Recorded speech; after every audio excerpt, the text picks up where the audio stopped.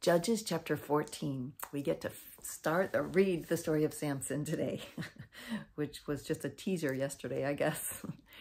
All right, Judges chapter 14. Samson went down to Timnah and saw there a young Philistine woman.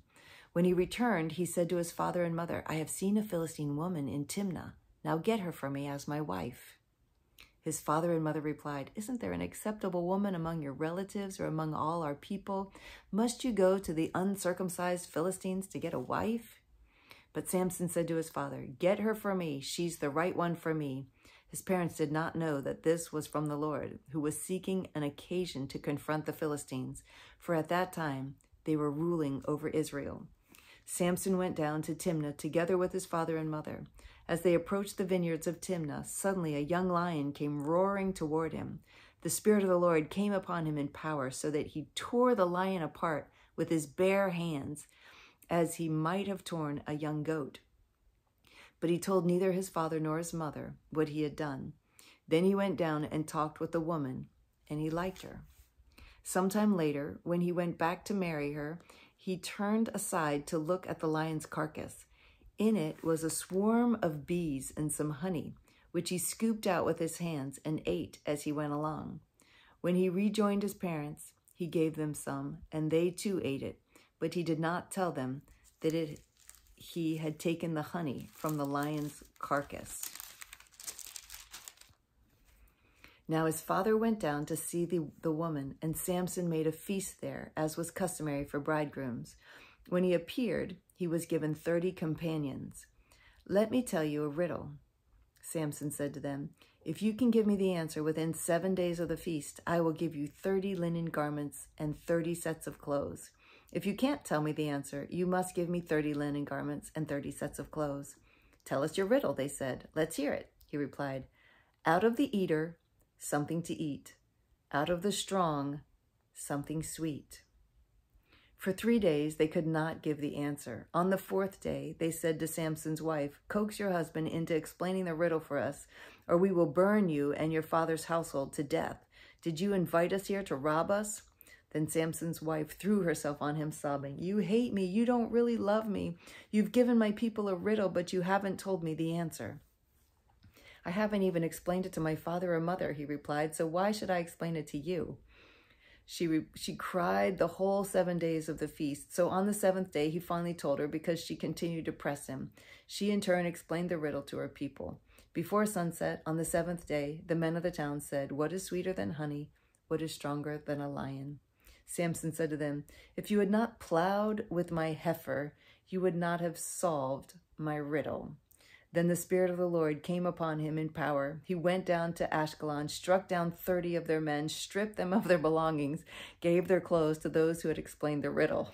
Burning with anger, he went up to his father's house. Samson's wife was given to the friend who had attended him at his wedding. Wow. Judges chapter 15. Later on, at the time of the wheat harvest, Samson took a young goat and went to visit his wife. He said, "I'm going to my wife's room," but her father would not let her go in. "I was so sure you thoroughly hated her," he said, "that I gave her to your friend. Isn't her younger sister more attractive? Take her instead." Samson said to them, "This time I have a right to get even with the Philistines. I will really harm them." So he went out and caught 300 foxes and tied them tail to tail in pairs. Then he fastened a torch to every pair of tails, lit the torches, and let the foxes loose in the standing grain of the Philistines. He burned up the shocks and standing grain together with the vineyards and olive groves. When the Philistines asked, Who did this?" they were told, "Samson, the Timnite son-in-law, because his wife was given to his friend." So the Philistines went up and burned her and her father to death.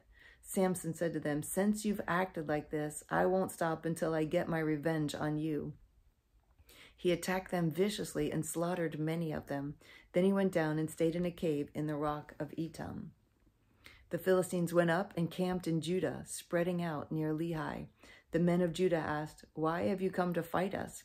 "We have come to take Samson prisoner," they said, "to do to him as he did to us."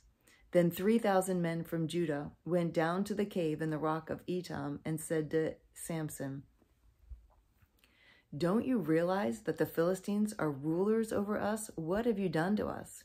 He answered, "I merely did to them what they did to me." They said to him, "We've come to tie you up and hand you over to the Philistines." Samson said, "Swear to me that you won't kill me yourselves." "Agreed," they answered. "We will only tie you up and hand you over to them. We will not kill you." So they bound him with 2 new ropes and led him up from the rock. As he approached Lehi, the Philistines came toward him shouting. The Spirit of the Lord came upon him in power. The ropes on his arms became like charred flax, and the bindings dropped from his hands. Finding a fresh jawbone of a donkey, he grabbed it and struck down 1,000 men. Then Samson said, "With a donkey's jawbone, I have made donkeys of them. With the donkey's jawbone, I have killed 1,000 men." When he finished speaking, he threw away the jawbone, and the place was called Ramath Lehi. Because he was very thirsty, he cried out to the Lord, "You must have given your servant this great victory. Must I now die of thirst and fall into the hands of the uncircumcised?" Then God opened up the hollow place in Lehi, and water came out of it. When Samson drank, his strength returned, and he revived. So the spring was called En Hakor, and it is still there in Lehi.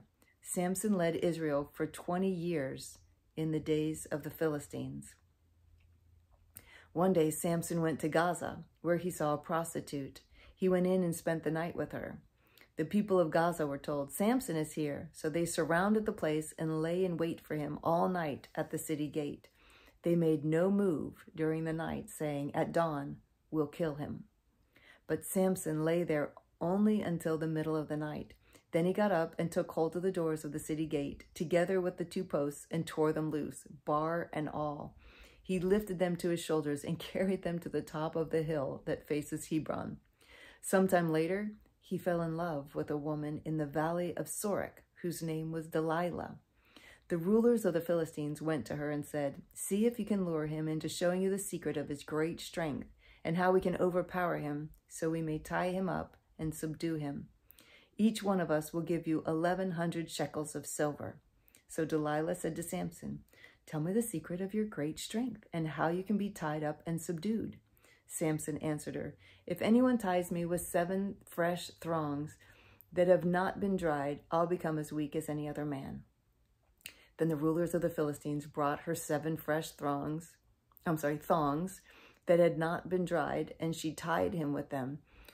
With men hidden in the room, she called to him, "Samson, the Philistines are upon you." But he snapped the thongs as easily as a piece of string snaps when it comes close to a flame. So the secret of his strength was not discovered. Then Delilah said to Samson, "You have made a fool of me. You lied to me. Come now, tell me how you can be tied." He said, "If anyone ties me securely with new ropes that have never been used, I'll become as weak as any other man." So Delilah took new ropes and tied him with them. Then with men hidden in the room, she called to him, "Samson, the Philistines are upon you." But he snapped the ropes off his arms as if they were threads. Delilah then said to Samson, "Until now you have been making a fool of me and lying to me. Tell me how you can be tied." He replied, "If you weave the 7 braids of my head into the fabric on the loom and tighten it with the pin, I'll become as weak as any other man."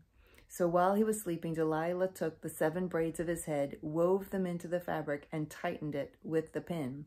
Again, she called to him, "Samson, the Philistines are upon you." He awoke from his sleep and pulled up the pin of the loom with the fabric. Then she said to him, "How can you say I love you when you won't confide in me? This is the 3rd time you have made a fool of me and haven't told me the secret of your great strength." With such nagging, and she prodded him day after day until he was tired to death. So he told her everything. "No razor has ever been used on my head," he said, "because I have been a Nazirite set apart to God since birth. If my head were shaved, my strength would leave me, and I would become as weak as any other man." Then Delilah saw that he had told her everything. She sent word to the rulers of the Philistines, "Come back once more. He said, he has told me everything." So the rulers of the Philistines returned with the silver in their hands. Having put him to sleep on her lap, she called a man to shave off the 7 braids of his hair, and so began to subdue him, and his strength left him. Then she called, Samson, the Philistines are upon you. He awoke from his sleep and thought, I'll go out as before and shake myself free. But he did not know that the Lord had left him. Then the Philistines seized him, gouged out his eyes, and took him down to Gaza. Binding him with bronze shackles, they set him to grinding in the prison. But the hair on his head began to grow again after it had been shaved. Now the rulers of the Philistines assembled to offer a great sacrifice to Dagon, their god, and to celebrate, saying, Our God has delivered Samson, our enemy, into our hands. When the people saw him, they praised their God, saying, Our God has delivered our enemy into our hands, the one who laid waste our land and multiplied our slain. While they were in high spirits, they shouted, Bring out Samson to entertain us. So they called Samson out of the prison, and he performed for them. When they stood him among the pillars, Samson said to the servant who held his hand, Put me where I can feel the pillars that support the temple, so that I may lean against them. Now the temple was crowded with men and women. All the rulers of the Philistines were there, and on the roof were about 3,000 men and women watching Samson perform. Then Samson prayed to the Lord, O sovereign Lord, remember me. O God, please strengthen me just once more, and let me with one blow get revenge on the Philistines from my 2 eyes. Then Samson reached toward the 2 central pillars on which the temple stood, bracing himself against them, his right hand on the one and his left hand on the other. Samson said, Let me die with the Philistines. Then he pushed with all his might, and down came the temple on the rulers and all the people in it. Thus he killed many more when he died than while he lived. Then his brothers and his father's whole family went down to get him. They brought him back and buried him between Zorah and Eshtaol in the tomb of Manoah his father. He had led Israel 20 years.